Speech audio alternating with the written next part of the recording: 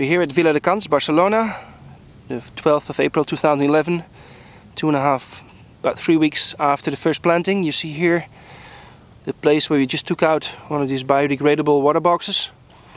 The plants are in perfect condition. The earth is very smooth and the hole is perfectly round, as you can see. It's pretty wet below, moisty let's say. And we have here the temperature of 19.3 degrees.